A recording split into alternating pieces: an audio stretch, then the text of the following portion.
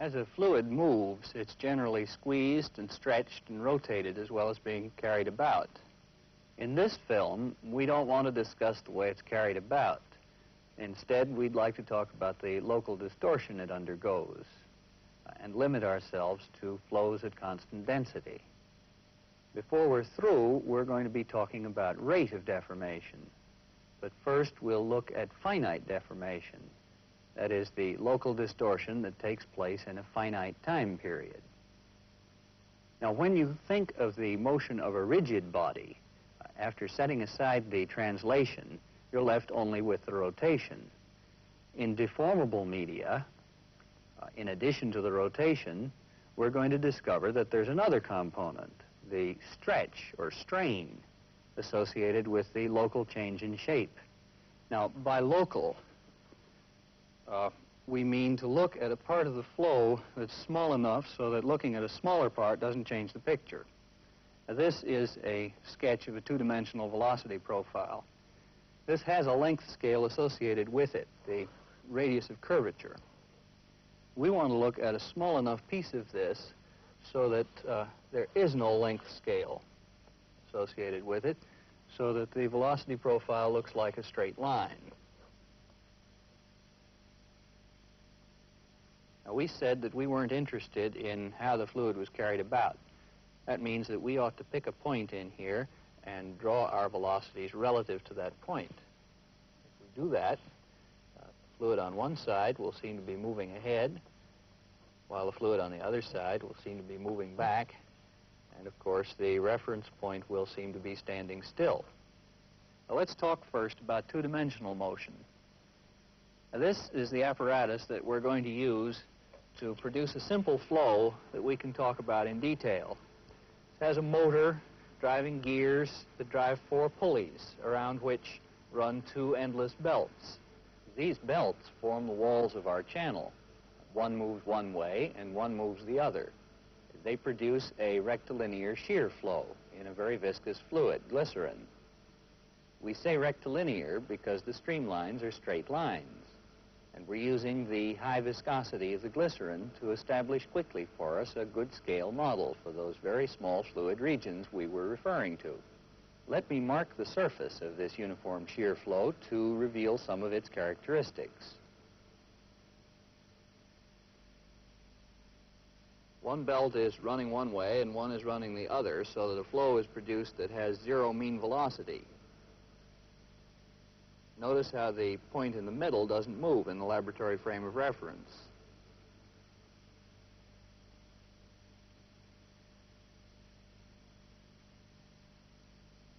Now, let me just remove this pattern.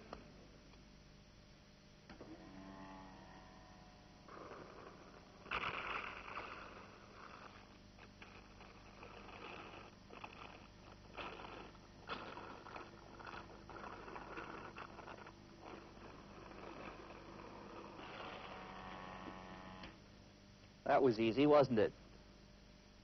Now, I have here a multiple exposure photograph of this motion we've just been watching with pictures taken at 5-second time intervals. Now, with this pair of dividers, I can measure the distance between successive pictures of the same point. And they're obviously equal. Also, I can lay a straight edge along the path of a particular point. We can see that the paths are straight lines. So apparently this is a steady flow with straight parallel streamlines, so that the displacement of a point ought to be proportional to its velocity. Apparently, the velocity profile is a straight line. Now, this flow has an important feature. I can put on the flow a number of straight lines. And you can see that they remain straight, even though they're turned and stretched as the distortion progresses. This means that there isn't any scale to the flow.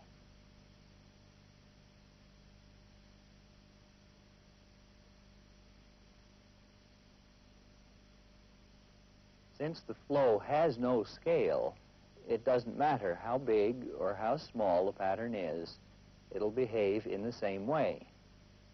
And this is just what we wanted at the outset, a model for these very small regions where the velocity profile looked like a straight line. Now, we're interested in the motion relative to our reference point of the surrounding points. Now, let's be systematic about it and put on a circle of points so that they're all equally distant from the reference point and all equally spaced.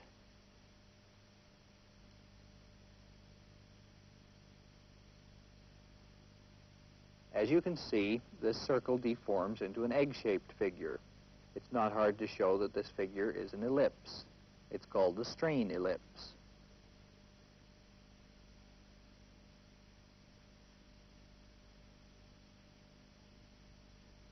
After we drop a pattern, the longer we wait, the more it deforms. One question we could ask is, where did the ellipse start from? If we could find that out, we might be able to measure the rotation. Let's try to analyze the deformation at a given time. If we take a picture after 25 seconds, we can compare it with the original configuration.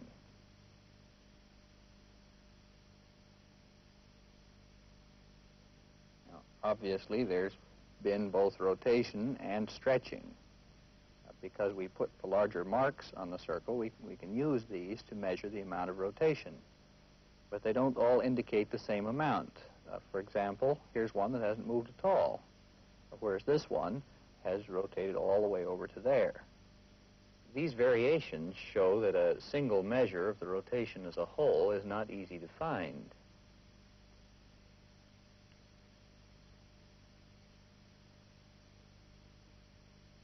But the ellipse does have features that the circle didn't have. It has bulges, and we may be able to use these bulges to measure the rotation of the whole figure. Now, these bulges represent the points of extreme strain. For example, here's the point that has moved farthest from the reference point, while here is the point that has moved closest. You can see that these points are also on the axes of symmetry of the ellipse, which, of course, are at right angles to each other. I'll use a solid line for the major axis and a broken line for the minor axis. Now, they might prove to be a convenient set of reference axes, so it would be worthwhile for us to see where they were on the original figure. Now, we can do that by counting marks. For example, the major axis here is about 1 3/4 marks over from the 90-degree point. That's 1 3/4 marks over. While the minor axis is about 1 3/4 marks over from the 180-degree point. 1 3/4 over. Draw those in. Major solid and minor dashed. It's clear that these are at right angles. So we've found a set of axes that were at right angles initially, and after the deformation are again at right angles. That could be a great convenience. Let's see how the rotation of this set of axes compares with that of other lines joining other points with the reference point. I can pick up the final configuration and put it right on top of the initial one so that the axes line up.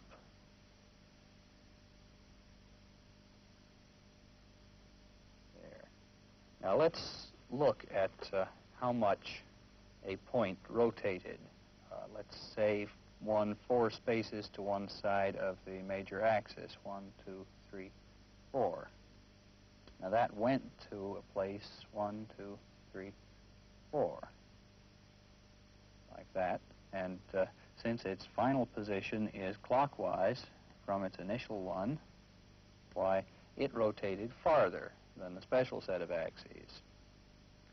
But the ellipse is symmetric. I can go over to the other side here 1, 2, 3, 4 spaces.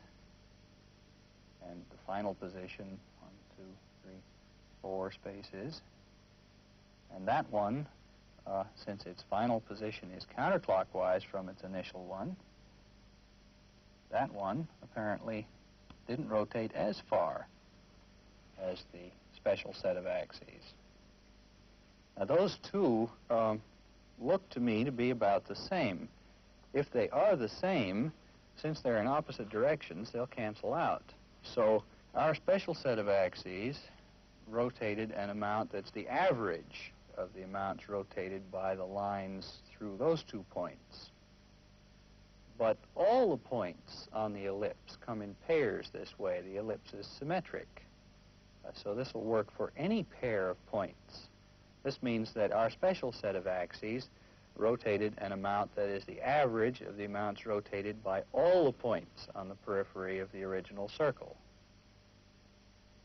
It appears that practically by accident we've found what seems an ideal way to represent the rotation of our figure as a whole by specifying the angle through which this special set of axes has rotated. These axes are called the principal axes.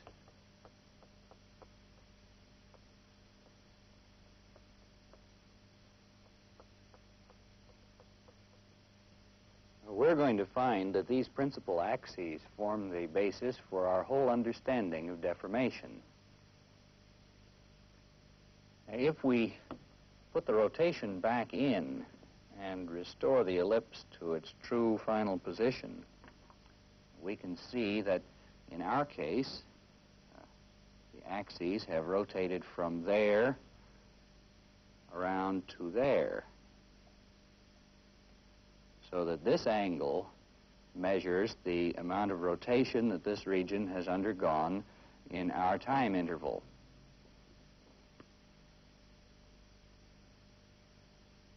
But we've had to use these marks on the periphery of the circle in order to find the initial location of these axes. If we hadn't used the marks, we would have had to use something else, because a perfectly smooth circle doesn't have any angular references on it. Maybe we can find some other figure to indicate the initial position of our principal axes that's somehow more appropriate to the motion. The question that we want answered is, where were the points that end up on the principal axes? Now, suppose for a minute that we could turn time backwards. We'd see our ellipse changing back into a circle with the same featureless perimeter as before. This would tell us nothing new. Well, what could we usefully do with this ability to turn time backwards? Suppose at the end of 25 seconds there's a circle on the flow. What would happen to the circle as time ran backward? It seems reasonable we'd find some new information when time got back to zero. In fact, we'd expect to see an ellipse, but with a backward orientation.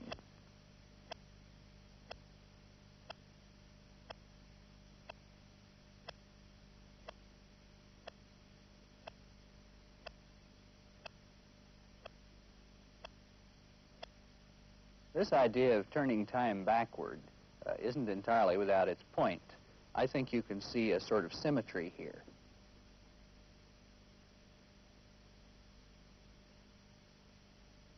Let me draw on the axes of this ellipse. A solid line for the major axis and a dashed line for the minor axis. It'd be interesting to put these two initial patterns on the flow at the same time.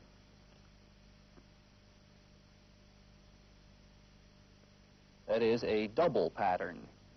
The backward ellipse with its axes and the circle.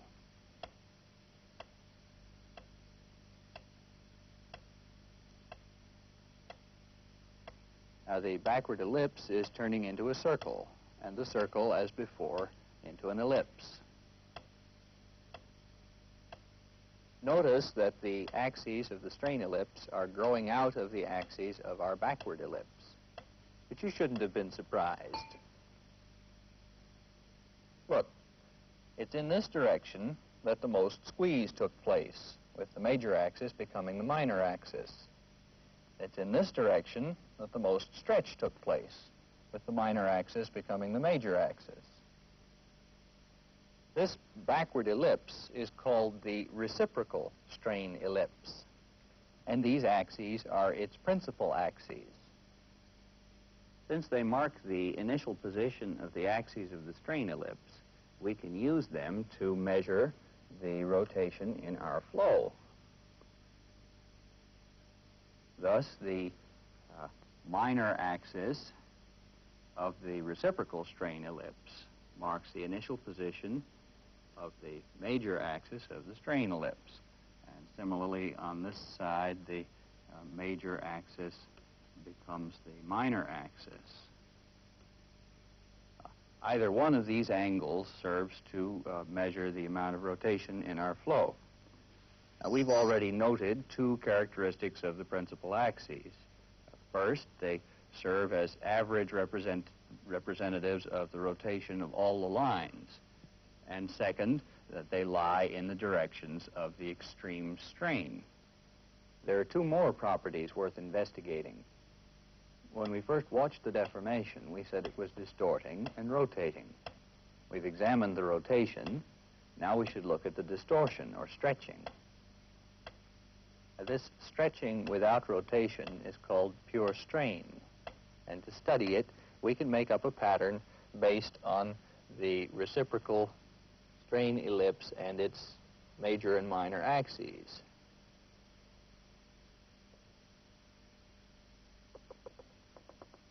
Now, actually, we don't need the ellipse itself.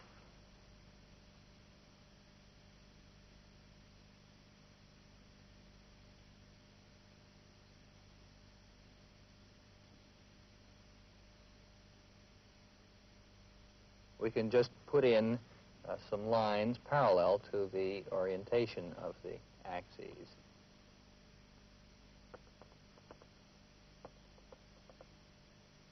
Now let's put that on the flow and watch it distort for 25 seconds. As it distorts, you can see that the lines that were parallel are remaining parallel, and the spacing is changing. Note that the angle between the sets of lines is also changing. While the deformation progresses, these sets of lines are not at right angles to each other.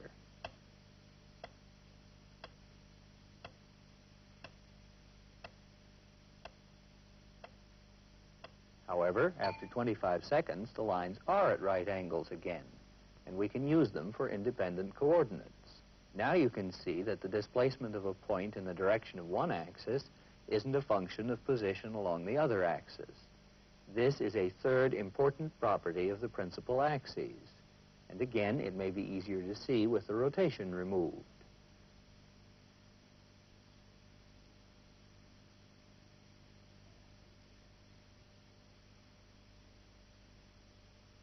You can see that the lines have moved parallel to themselves in or out.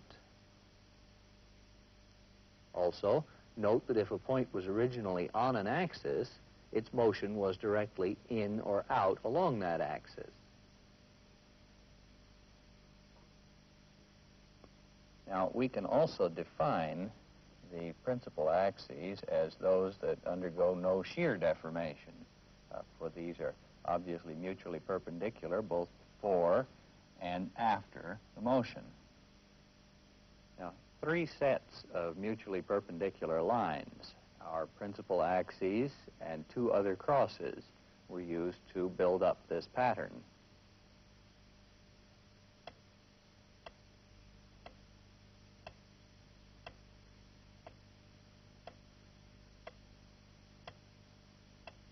As the pattern is deforming, it's obvious that all the crosses are sheared.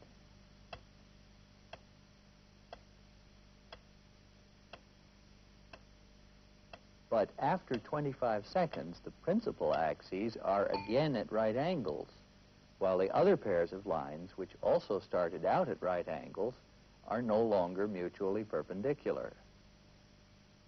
And this is the fourth major characteristic of the principal axes. They are the only pair of lines that are mutually perpendicular before and after the deformation.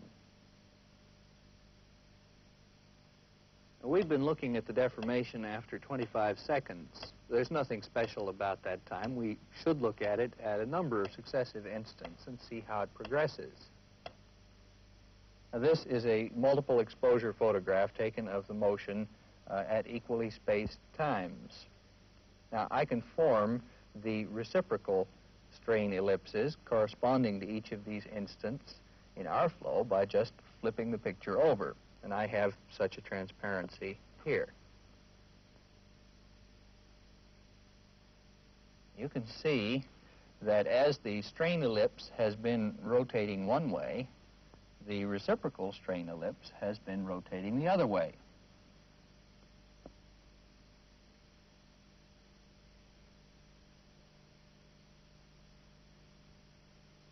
So the initial location of the principal axes is different at every instant.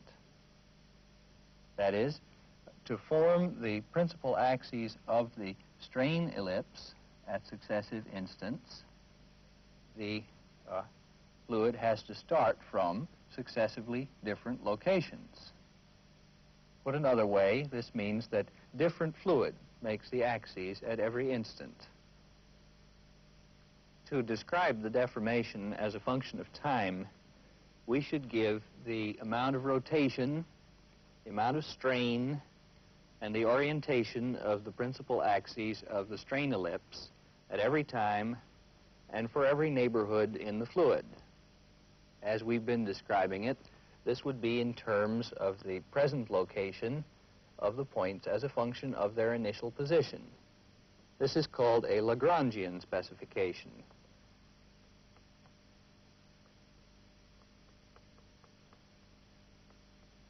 The Lagrangian specification is of great interest in a solid as a description of deformation.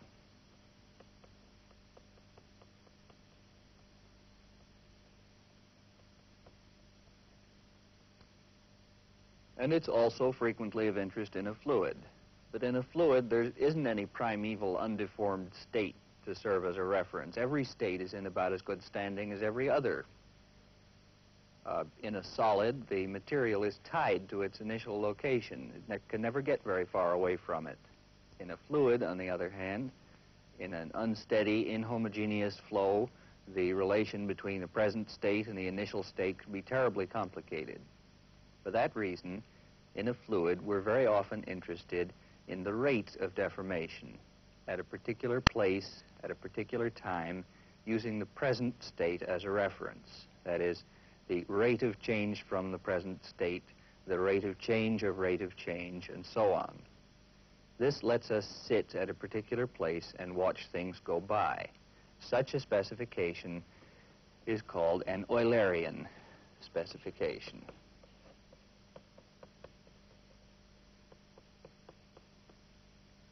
And is often easier to work with. Now, how many derivatives you have to give depends on how complete a specification you need, and that depends on what you're going to do with it. The common reason for describing deformation is because stress depends on it. In many fluids, stress is a function only of the present rate of deformation. We're going to limit ourselves to a discussion of deformation rate.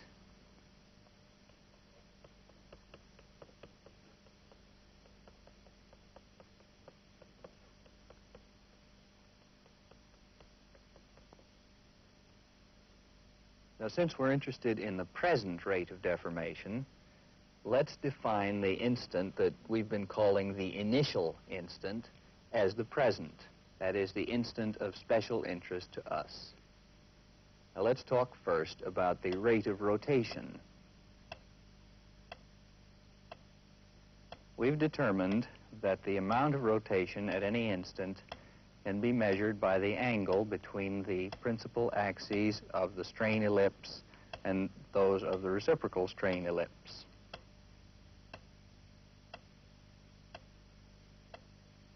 We could use a picture like this to measure the rotation rate at the initial instant. where, of course, the solid lines represent successive positions of the major axis of the strain ellipse, while the dashed lines represent corresponding positions of the minor axis of the reciprocal strain ellipse. We can measure the angle between positions of the axes at instants successively closer to zero, extrapolating to obtain the rate at the initial instant.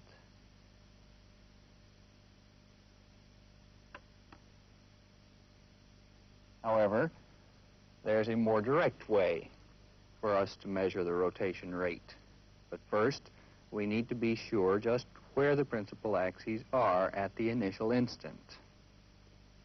If once more we were to turn time backward, we would see the principal axes of the strain ellipse and those of the reciprocal strain ellipse approaching each other as time went to zero.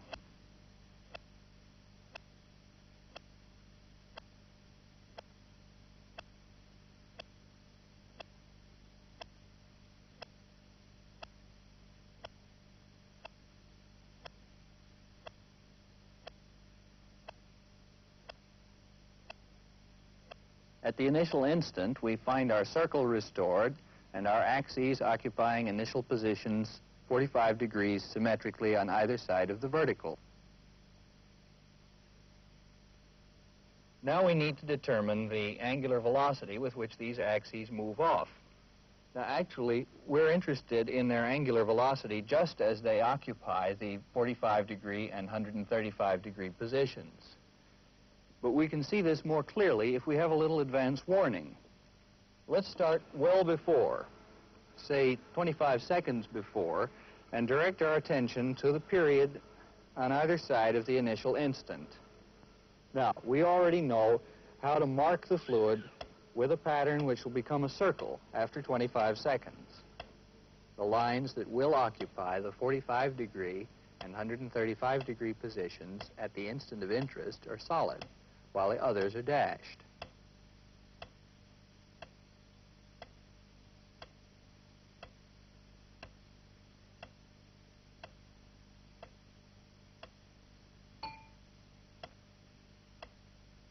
Let's try that again and watch the solid lines. Notice that as the solid lines come up to and pass through the instant of interest, the dashed lines move toward or away from them symmetrically. At the instant of symmetry, the velocities of the solid lines represent the average angular velocity of the pattern. Twice this angular velocity is what we usually call the vorticity. Now, what we've just seen suggests that perhaps the principal axes have an angular velocity that's the average of those of the other lines. That wouldn't be a surprise, since we already know that the principal axes have an angular displacement that's the average of those of the other lines at every instant. Now let's try something a little different that will average the angular velocities of a more representative sample of points. These little floats that support this rigid body just above the surface are small enough and far enough apart not to seriously affect the flow.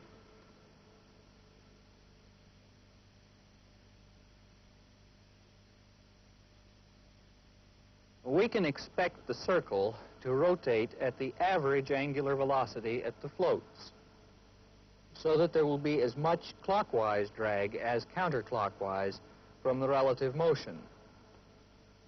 We should be able to remove this rotation by rotating our frame of reference. Watch the crosshairs on the circle.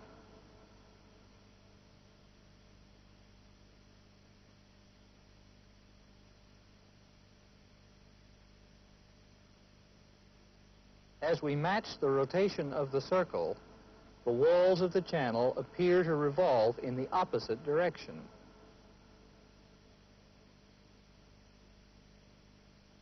Now that we've decided on an angular velocity, let me remove this circle. I want to put on a pattern that consists just of the lines that will become the principal axes at the initial instant. and view it from this rotating framework.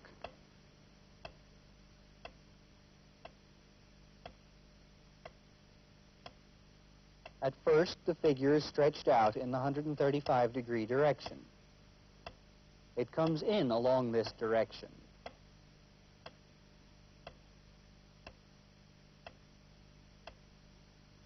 Reaches a circle, and expands again in the 45-degree direction.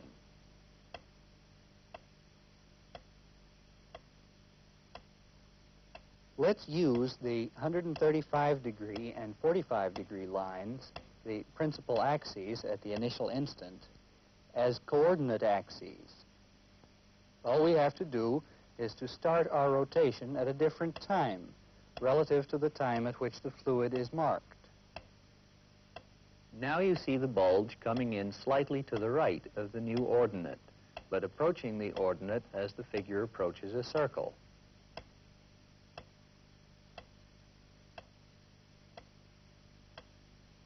As the figure passes out through the circle, the bulge moves out along the abscissa.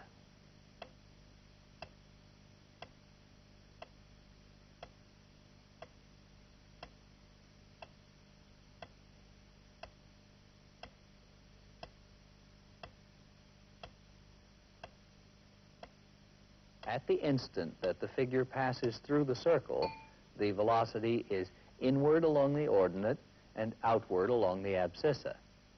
Since in our rotating frame of reference, the velocity is precisely inward along one axis and outward along the other, we can easily see why the axes can be the only pair of lines that are not changing direction at the instant of interest. And thus we can see why we can use this pair of lines to measure the rate of rotation of our fluid region.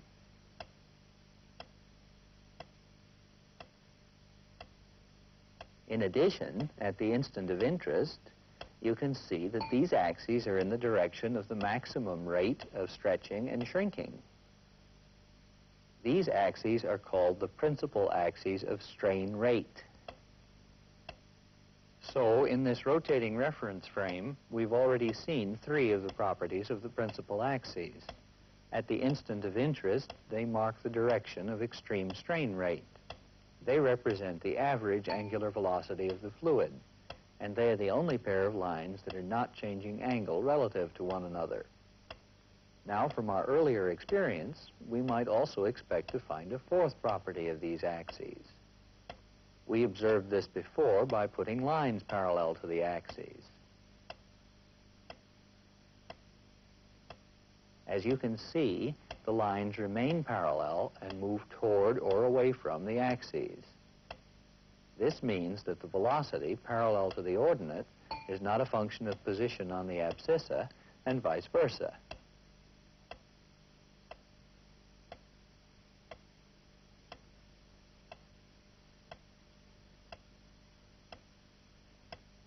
We've seen how similar is the analysis of deformation rate to that of deformation itself. They can both be analyzed into a rotation and a stretch. In both, there are principal axes that serve as average representatives of the turning, that lie in the directions of the extreme stretch and whose directions aren't changed by the stretch.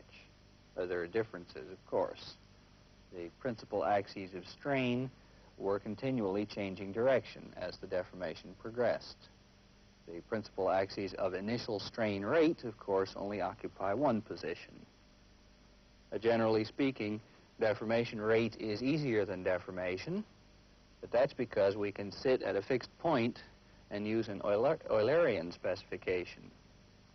But that shouldn't be any surprise that it's easier because, after all, it's only the first derivative of the deformation at the initial instant. It's lucky for us that for Newtonian fluids and for many non-Newtonian ones, deformation rate is all we need. Now, what changes do we have to make to extend our observations to more general three-dimensional situations? Well, not many. We have ellipsoids instead of ellipses. our velocity profile is a plane instead of a line. We have three principal axes for flow to be in and out along. We can't get the reciprocal strain ellipsoid by simply turning over the strain ellipsoid, but it is defined the same way as the surface that turns into a sphere. Deformation can still be analyzed into rotation and strain. Deformation rate into angular velocity and strain rate. The principal axes still represent the average rotation. They still are in the directions of extreme stretch, and they are still the directions that aren't changed by the stretching. Strain rate in one coordinate direction is still not a function of position along the other two axes. So we can see that the observations that we made in the steady, two-dimensional, homogeneous flow can be extended to more general situations. And of course, the local deformation, which we modeled with our linear shear flow, is the basis on which we build our understanding of the more complex deformations which we normally encounter.